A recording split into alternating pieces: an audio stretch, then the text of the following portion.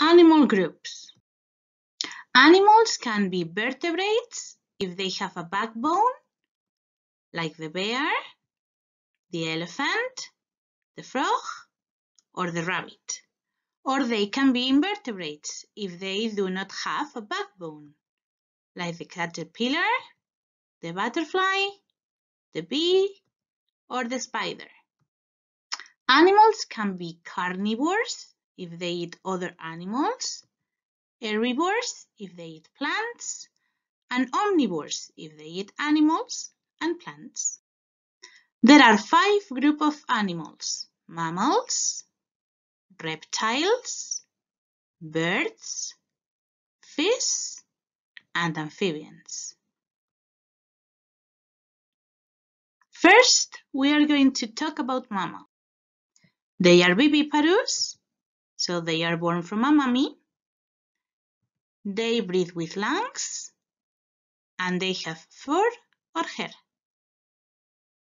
Some examples of mammals are the elephant, the lion, the goat, the bear, and the dog.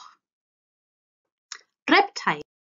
Reptiles are oviparous. They are born from an egg. They breathe with lungs, and they have scales or a cell. Some examples of reptiles are the crocodile, the tortoise, and the snake. Birds are oviparous. They are born from an egg, and they breathe with lungs. They have wings, tail, a beak, and feathers. Some examples of birds are the sparrow, the penguin, the eagle, and the parrot. Fish. Fish are oviparous. They are born from an egg, and they breathe with gills. They have scales, tail, and fins.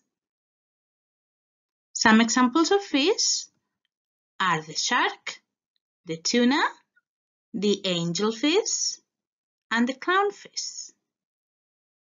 And finally, amphibians. They are oviparous. They are born from an egg. They breathe with gills when they are babies and with lungs when they are adults. And they do metamorphosis. The tadpoles become a frog when they are adults.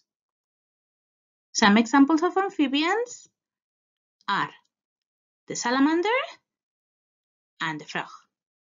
Bye-bye.